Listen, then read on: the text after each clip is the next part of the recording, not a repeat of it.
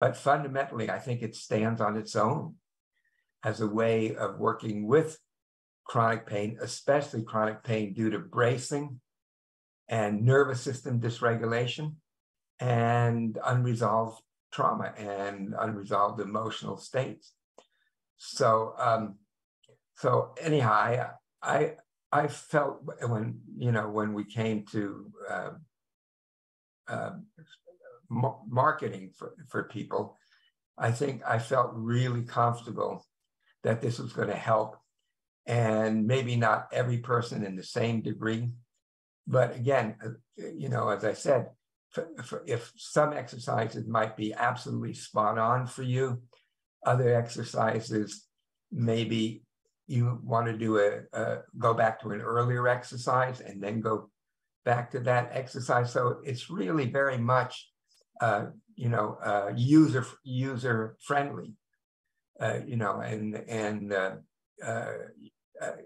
user and also adding some things to follow your progress. So, for example, a simple thing that I do is have people journal what they notice after sessions, and sometimes the person will say, "Well, the pain was worse," and then when we examine it, it wasn't that the pain was worse, but it felt more acute. But that only lasted for some hours or at most some days, and then that shifted, and then there was much less pain.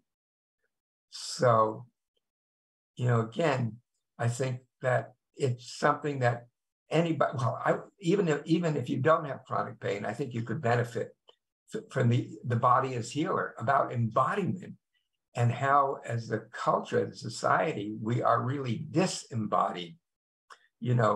From Descartes' "I think, therefore I am," which was rather wrong. It's I think Pascal said the body has its reasons, which reason cannot reason.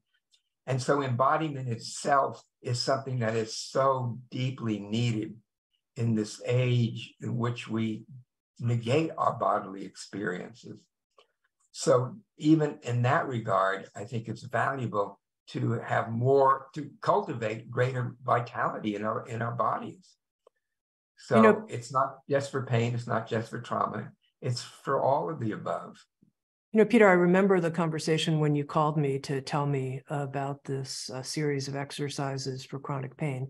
And as you were trying, what happened inside my body is I had this rush of a yes with all these exclamation points. So that's why I interrupted you mid-sentence, because I felt this big yes. Right. And one of the things I remember you saying to me, and I think it's so important, is, Tami, we have to find a way to create a program that's designed that people will do the exercises again and again, because it's in the repetition. If they'll do them for somewhere between 4 and 6 months, then they'll get the results. But if they just do them one time, that won't generate the results in the same way. Yes, sometimes occasionally, but it's the repetition.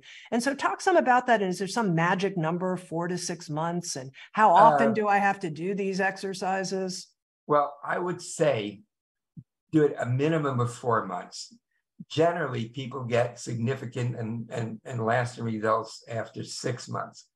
But any time afterwards, if the pain comes back or some haunting feelings and emotions or images come up, then go through some of the exercises again. And at any time, just for getting more connection with our bodies, more vitality, it's something that you can do anytime. I mean, as I recall, when the people sign up for the program, they can continue doing it as many times as they want, right? Yes, of course. Yeah. Yeah, right. And so good. And so I think, again, that doing it, it's not like it's a magical number, but it is a little bit of a magical number, that it really seems to traction when you've done it for at least 4 months. And some people find that they actually need to do it more than 6 months. But again, there's no shame in that at all. It's really, really finding something that works from you and gives you lasting relief from pain and from the wounds of betrayal and trauma. Now, I want to bring Barbara into our conversation, but just right before I do, one more moment here, Barbara.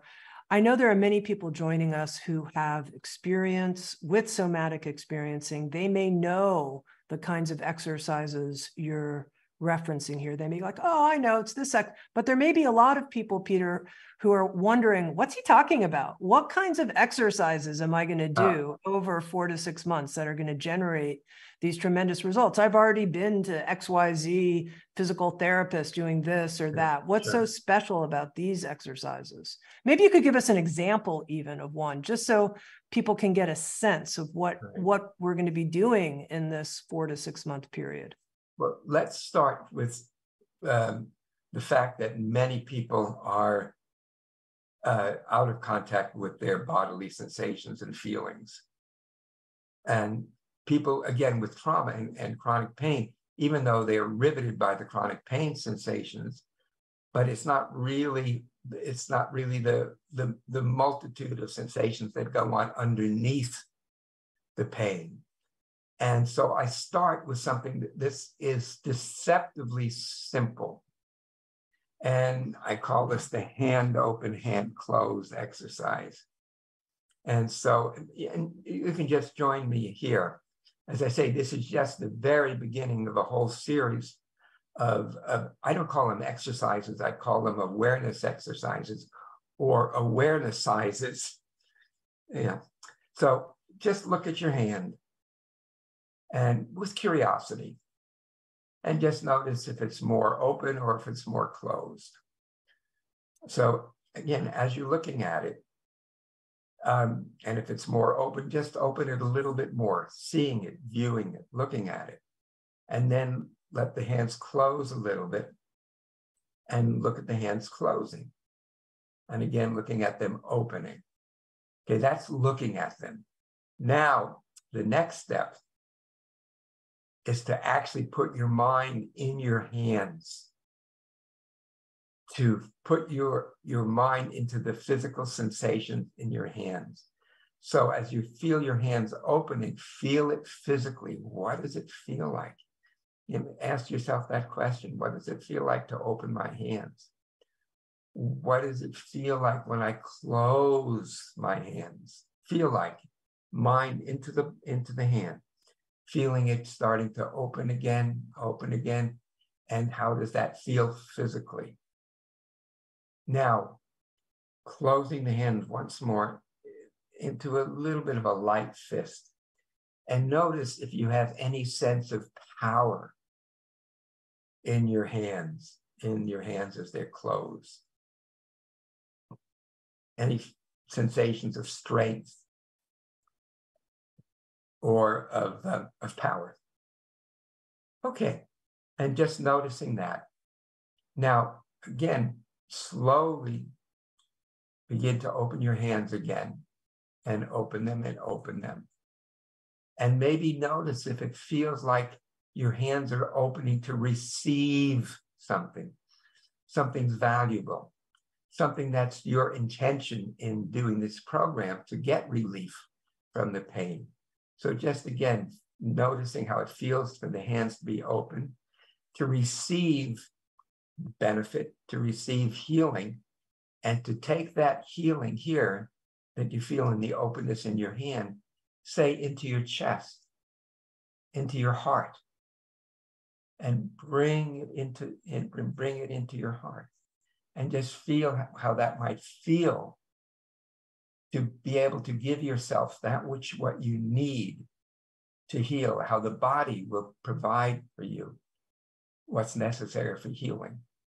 Hence the title, Body is Healer. So this is, again, a simple exercise, almost trivial exercise, except that when people do this, they give surprising results of saying something like, God, I could really feel my desire for healing. And it felt like it's something that I wanted to bring into my chest and into my heart. I could also feel some power in my hands and my body, and feel the power that I might have lost because of being abused, neglected, or traumatized. So again, we start with an exercise which is so simple. And again, often this is an exercise that people will do over and over again. Another exercise that I suggest at the very beginning, because again, sometimes the feelings come, emotions come, and they seem strong. And so to help so it doesn't become overwhelmed, I just have people just put their hands on the sides of their arms. And just again, in your imagination, notice if your hands here are helping you hug yourself, hold yourself, and holding the sensations and feelings that are going in your body so they're not overwhelmed, so that you're helping to contain them with your hands. And maybe even gently squeezing and releasing the muscles here with your hands and your shoulders. And again, just taking the time to notice how you experience that, how it feels to hug yourself. And some people might say, well, yeah, but I never really got hugged as a child. And unfortunately, that's often true, but it's still possible to feel what it feels like to be hugged, even though we may have only had limited exposure to being hugged as a child, as children.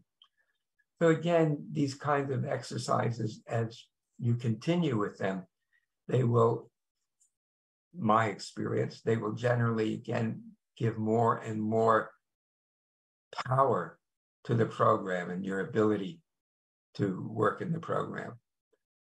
A lot of times people have thoughts like, oh, this isn't going to work. It's not going to work. I know it's not going to work. And so what I suggest is when you have the thought that this isn't going to work, to just preface it with the sentence, I have the thought that this program isn't going to work for me. So what's the difference? Because what happens is when we have thoughts, particularly negative thoughts, we confuse them for reality, but they're not reality. They're just thoughts. And they're thoughts that can move through like the other sensations in the body.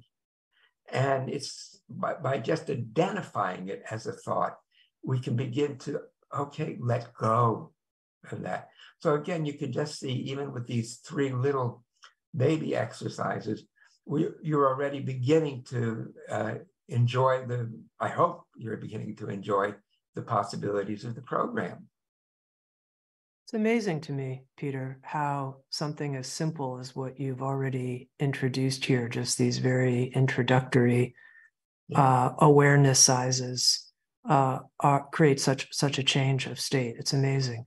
Now, Barbara, I want to bring you into our conversation, and I wonder if you can share a little bit about how this work, this aspect of somatic experiencing, really looking at freedom from chronic pain, how it has become important for you personally and in your work as a practitioner. Yes. So I have a background as a nurse. I was an intensive care nurse before I became a psychotherapist, and then a somatic experiencing practitioner. And so I really was in the throes of complex physical health conditions and people who were in a lot of pain. And that pulled at my heartstrings. I also have people in my family who have had, a variety of different chronic pain and chronic stress conditions, including myself. And when I went through the program, the Somatic Experiencing program, I learned that I really had a favorite saying of Peter's. There are many, but one of my favorites is, without tools, trauma rules. And so that kind of refers to some of these practices and exercises that are in this program. And I also have chronic pain. I have Ehlers-Danlos, and so now that's turned into arthritis in many of my joints. And so I was doing the practices, and through doing that, I learned that I was feeling very different in my body. And so And then also in doing the work with others, we were finding the same thing, that these practices can really support ways of working with chronic conditions, whether that's chronic fatigue or chronic pain or chronic stress. And now in the medical world, there's it's lovely because there's more of a coinciding of understanding of pain. It used to be that we considered pain as something that came from basically damage to the tissues in the bodies, and that was really called nociceptive pain.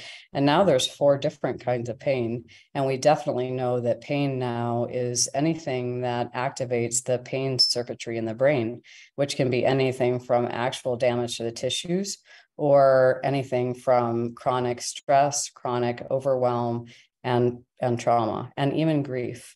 So there's a much broader understanding of it now in the medical community, which is really important, I think, because anything that has to do with contraction, constriction, bracing, and numbing are the things that really impact our bodies at the tissue level. And so those are the things that are going to show up and get in the way of our sleeping, and they're going to get in the way of our feeling good and feeling connected with ourselves.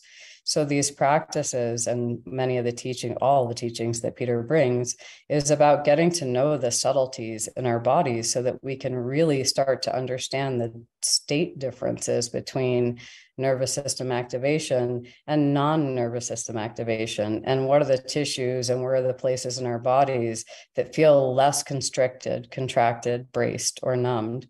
And so when we start working with those places, and sometimes it's global, that shift can happen. And so I've just been really, I have a lot of different tools in my tool belt of trainings. I'm kind of a little bit of a training junkie in some ways, but somatic experiencing is tried and true, and it really can be applied. I run everything that I do through the lens of somatic experiencing and these practices, because it yields results and people can find their way back home to themselves. And that's what I really want to share with folks, is that there are ways that you can come home to yourself and be connected and partnered with yourself.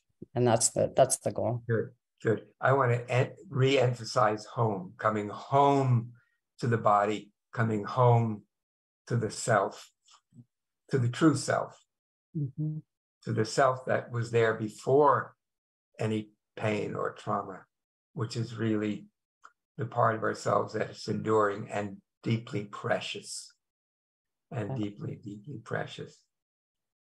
Yeah. I was going to say something else, but somehow it slipped away. But I have a follow-up question for Barbara, which is, you talked about your own journey a little bit with pain and using these exercises. Did you find awareness-izes? Did you find that they completely gave you freedom from pain, gave you a different way to relate with pain and reduce the pain? What were the actual results that you've experienced in your life? And then I'd also love to know more about, as you've worked with other people, what kinds of results you've seen, both. I think that's a good question, and it comes with, kind of some nuances to it. So yes, I have alleviation of pain, and I can still go into places of holding and constricting where I get back into that. But what I really find that is it's really this partnership with myself that's quite different. And I love what Peter said at the end of this preciousness, and so that I regard myself very differently, and my self-care practices have really changed. And as a result of that, through these practices, I have more flow, is what I would say, through my body. And so I have more access to my authentic self and movement. And so I literally move through the world differently. I used to walk actually about, when was it, like 6 years ago, I used to walk with a fairly significant limp. Actually, it was in 2014 when I had surgery in my ankle. I walked with a significant limp before that. And after that surgery. And I don't have a limp now. And I don't feel constricted in my movement. And so it's like this cascade effect. So if I'm feeling a little bit better, then I move sort of more fluidly, and then that fluid movement helps me feel better. And it's this other cycle, which is lovely, instead of a pain cycle that just begets more pain. So we can have flow and more freedom in our bodies that can beget more flow and and freedom in our bodies. And it takes some work. It takes practice. It takes time. Right. And to really say, like, we have to kind of attend to these. And it's, you know, in my experience, what I share with my clients is that there's a lot of grit to this. There's grit and there's grind, and we have to kind of get through that and support each other in the frustrating moments of, like, it just feels like I have pain everywhere and it's not working. And then to kind of be with ourselves or be with another who can say, you know, maybe we can find a place that doesn't hurt quite so much as every place else. Or maybe there's something out in the outer world that we're looking at that might bring a little bit of relief. And so we can have practices with our friendship groups and our families that support this other way of relating to ourselves and others through this other paradigm. And those all come from their practices. But I have found in my own work in my own personal work and as a professional, that there's sort of an inherent desire in the body, in the tissues of the body, to want to live in a less expensive state. It's very costly to be activated all the time, whether we're in nervous system activation of fight, flight, or freeze. Those are very costly states, and they can literally shorten our lifespan. And our tissues really don't want to be in that place. We just need to refamiliarize our tissues with a less expensive state of from survival physiology back to something that's sustainable physiology. Then our tissues, our whole organism can recognize, oh, that's the state, that's the place to be in. And we start gravitating to it more and more.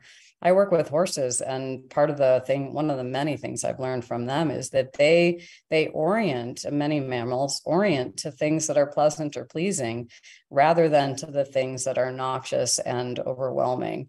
Certainly we have the capacity to attend to the things that are noxious and overwhelming, but then most mammals, except for humans, seem to kind of come out of that. They complete that part of the process, and then they come back home to their natural state of sustainable physiology. And that's inherent in our mammalian wiring. We can get back to that. It takes time and it takes grit. We can get back to that. Yeah. Yeah. And persistence and courage. Yeah. And courage. You said something which I really like. You talked about having a partnership with our bodies. And I think that's really, in a way, the essence of this program is to develop a partnership, a friendship and a partnership with our bodies. Yeah. So thank you for that thought. Yeah, and I think it's as you said, Peter, it's encoded in the title, Body as Healer. And as I was thinking about this conversation on chronic pain, I thought, God, when you're in pain all the time, it's like body as problem, not body as healer. It's like body as my enemy. You're my enemy. You're not my partner, my home, my healer. What a change in orientation that is. Now, Barbara, you mentioned a couple of times how our tissues are reacting to our nervous system state. And I realized I don't understand exactly the relationship between what's happening in our tissues and what's happening in our nervous system. And I wonder if you two could make that more explicit, specifically in resolving chronic pain. I think the basic way, a basic example is, if my nervous system, if I get activated, let's say I'm looking around and I see something that feels like a potential or perceived threat, my nervous system, my body is going to go into a threat response cycle, and that's inherent in all mammals. And so I'm going to go through this process of assessing the danger. I'm going to, these are all instantaneous. I might startle, I might freeze, I might take action, I might run, and I might take action in terms of fighting. If any one of those actions in the threat response cycle is thwarted for whatever reason, my nervous system is still in the mode of that. So what I need to do is find some way to complete that. So, for example, let's say I'm camping outside and one of the mountains here is Mount Lemon. Let's say I'm camping up at Mount Lemon and I see a bear and I run from the bear. In my world, I'm going to run from the bear, and I run from the bear. Let's say I get into my car and I lock the doors and I drive back home to Tucson. And my nervous system, by the time I get home to Tucson, is still going to be assessing where's the bear? Where's the bear? Where's the bear? Where's the bear? And I'm going to be more likely to understand what's in my world around me, perceiving it as a threat than as safety. So let's say I've had that experience on Mount Lemmon, I come back down and I see a garden hose. I'm going to think snake rather than garden hose, because my body is primed for that with the chemicals that are in my bloodstream, priming for assumption of threat, because that's safer for me, essentially. But if I'm same scenario, if I'm up at Mount Lemmon and I see a bear and I run from the bear and I get to my car and I lock the door and I sit for a moment, I go, oh, I'm not in threat anymore, or there's no bear, I outran the bear. If I take a moment to just acknowledge like this shift has happened and there's relative safety in this moment, then my nervous system can take a shift chemically and says, okay, and this is all really specific to parts of the body that's in the brain and in our actual nervous system physiology. My chemistry in my body is going to start to have less adrenaline, less epinephrine in it. And then when I drive down to Tucson, I'm more likely to be able to have an accurate response to the moment that I'm in. If I happen to see a hose, I'm going to be more likely to acknowledge it as a hose than a snake. That's the short version of it in my world anyway. Yeah. Well, the nervous system is also tissue. Absolutely. It's a specialized form of tissue. But I think in the of full disclosure, we should mention that it's usually not the best thing to run away from a bear. Right. Thank you, Peter, for bringing that up. You're always here to help. I appreciate that. Thank you. I usually have that caveat with that story. Right. Yeah. To slowly back away. And if it looks like the bear is coming towards you, to lay down on the ground. That's easier said than done. And just wait there.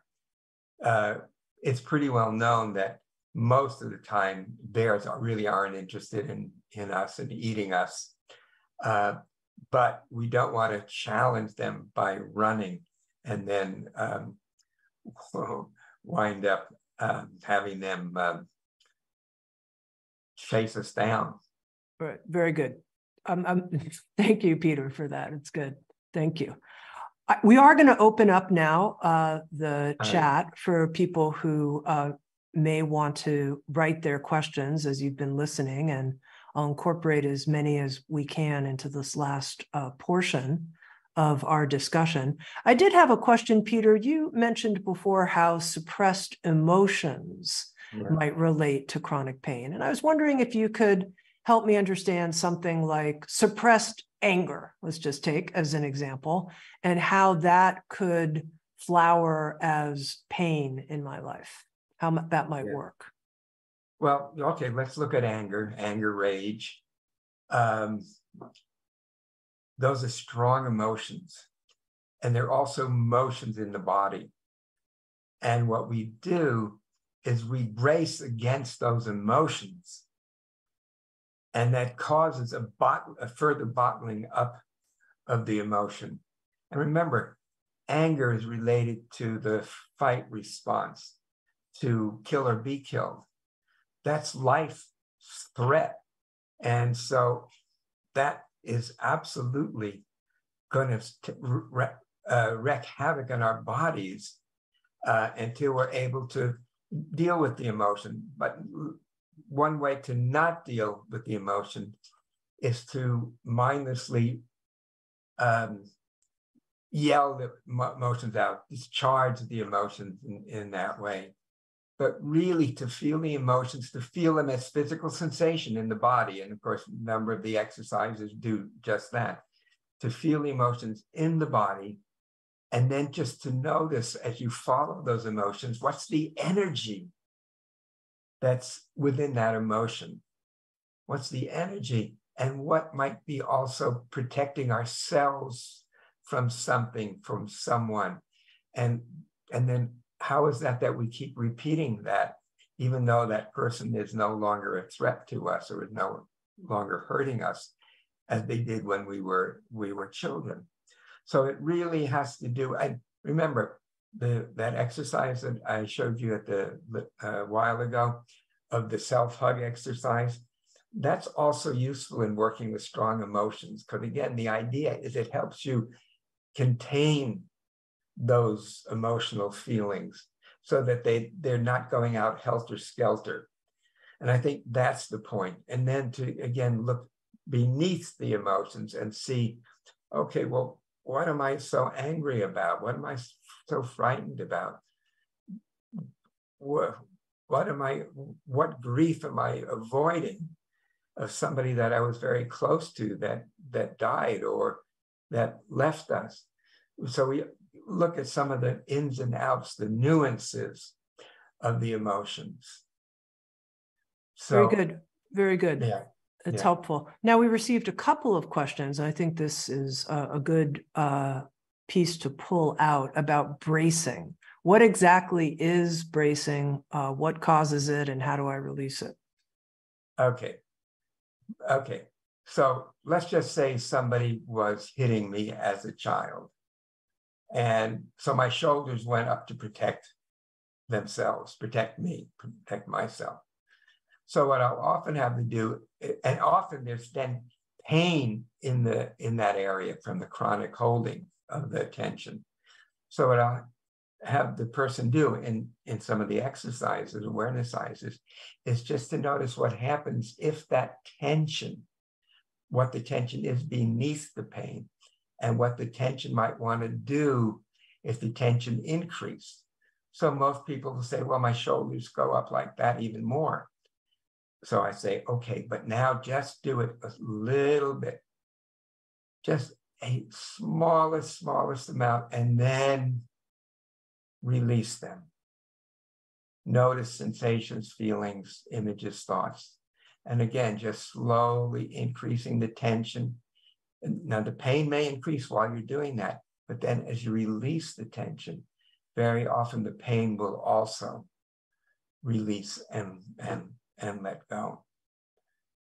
So that's the example of bracing, causing pain, and working with the tension that's causing the bracing, and then seeing what happens when that can go through, and it's no longer taking the form of pain. So we find the bracing, we find the tension, we find the movement within the tension. We allow the movement to occur just the smallest amount. That's one of the keys in somatic experiencing, called titration. You don't go blasting right into these difficult emotions or sensations or feelings. You just touch into them. So let the shoulders just touch in a teeny bit and then release. And then pause, notice sensations, feelings, images, memories, thoughts, whatever comes into your stream of awareness. Peter, you mentioned that in many ways, this program could be good for anyone, and yet it has specific applications for people who have chronic pain that they don't know the physical root. But we have lots of questions that people are asking, like, is this for me? What about an autoimmune illness like lupus? My husband has scoliosis. Migraines. What would you say, like, the program really is designed to address people suffering with these conditions?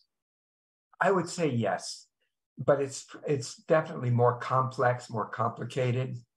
Autoimmune conditions are more complicated than simple chronic pain, but they're also amenable to doing this kind of work. Barbara was talking about her, her RA, her rheumatoid. I guess it was rheumatoid. Ehlers-Danlos.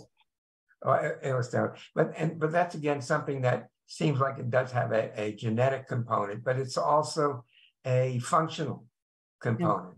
Yeah, so it's not that this is going to be the cure-all for everything that ails the person, but when you're able to regulate the nervous system, then generally you will, or at least frequently, you will get results with things like lupus, autoimmune conditions. when I work with people with autoimmune conditions like lupus, fairly typical. When I did, I no longer have a practice, a therapy practice, but I often will work with somebody who is work with Chinese medicine and acupuncture and homeopathy as supportive. And there are times when you may need to have medical intervention, like the use of steroids and so forth, just to blunt the response. And so I always suggest when you're working with somebody with those kind of conditions, try to work with a physician who is knowledgeable and who you have a working relationship as a therapist with those physicians who work with, like immunologists and so forth. So working together with these complicated syndromes is something that we need to get extra support. And often that's the case of somebody who's practicing complementary medicine, but also somebody who's practicing regular medicine. You know, I was just thinking, this kind of reminded me of something else.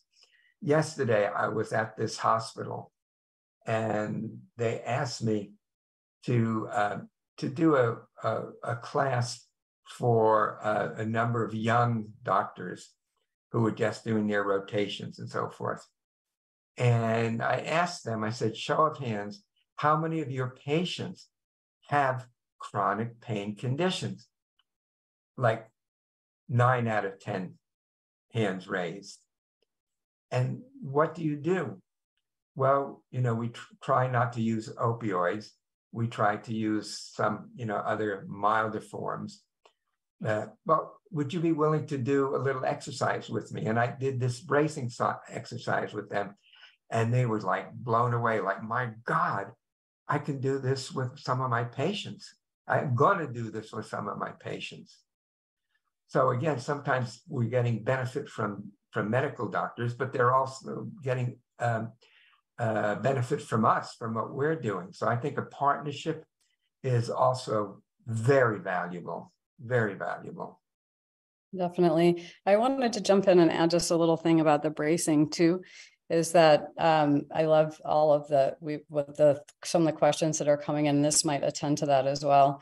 So my earlier process really was working with complex and developmental trauma. And so I worked with young children.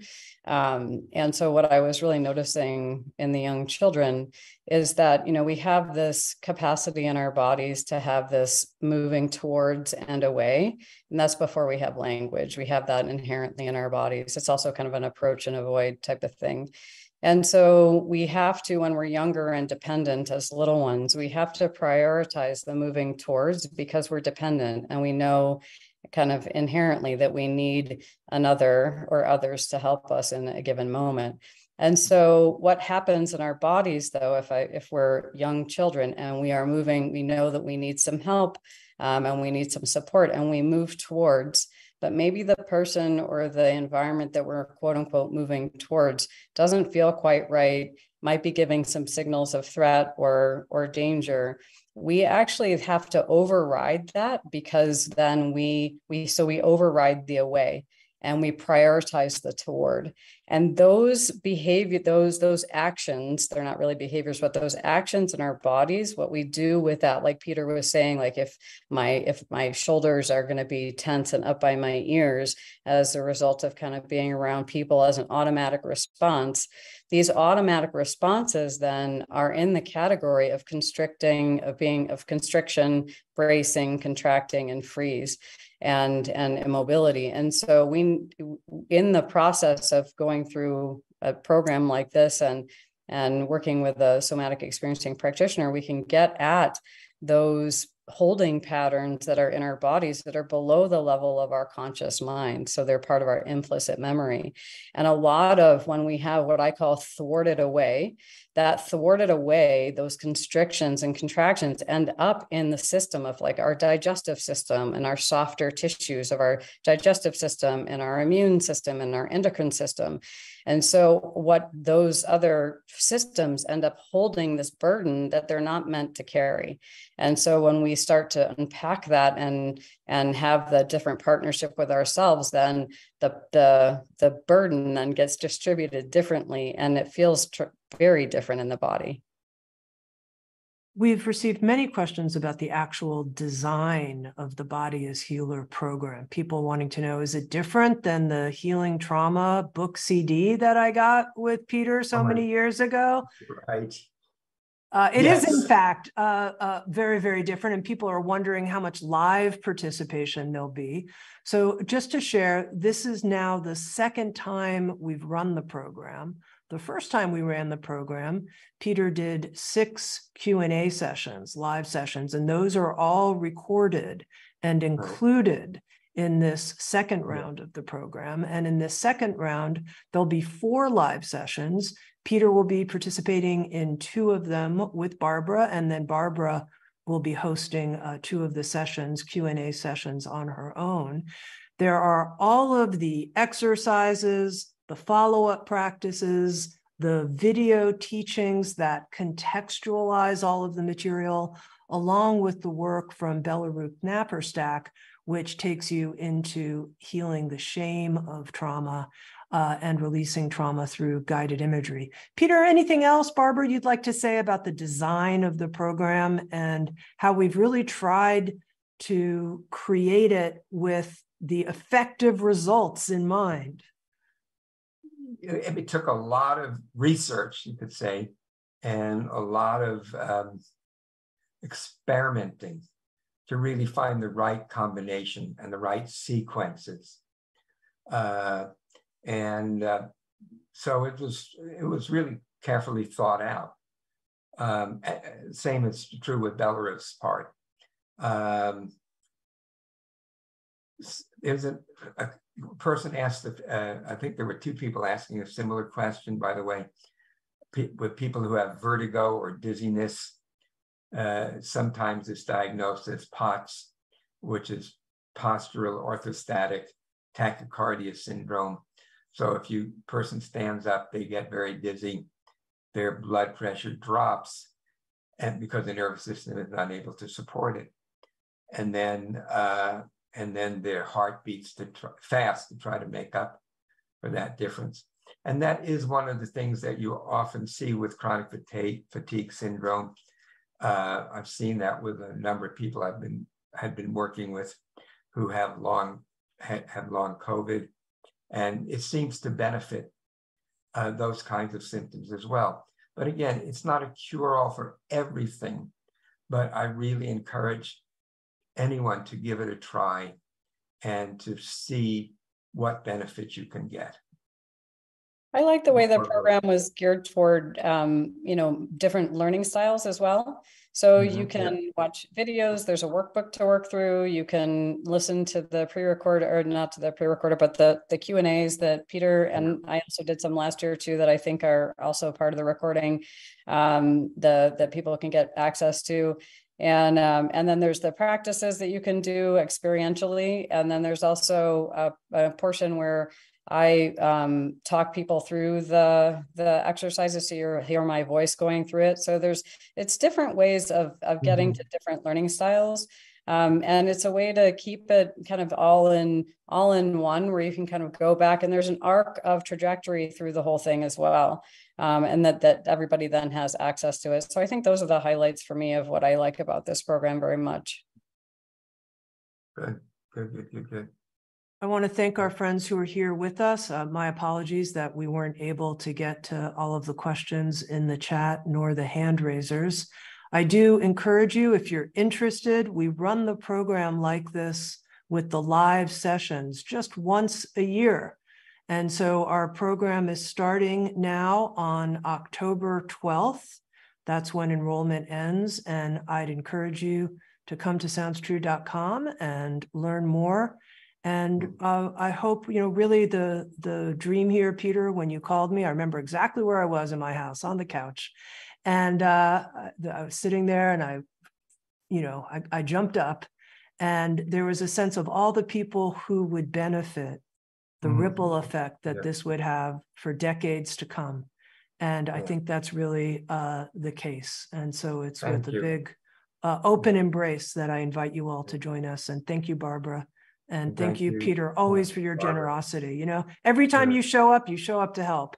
It's such a great quality. You'd go on and answer these questions for hours. It's just your spirit. So. Yes. Hey, speaking of that, maybe Tami, you and I and Barbara could be just on for a couple of minutes after people sign off. Yeah, we'll send, actually our team will send you both a new link for that and we can chat for a moment. Okay, thanks friends. They'll send the chat now, the link now. We'll send you an email. We'll send you an email right after this. Oh, okay, great. Thank you, friends. Yep.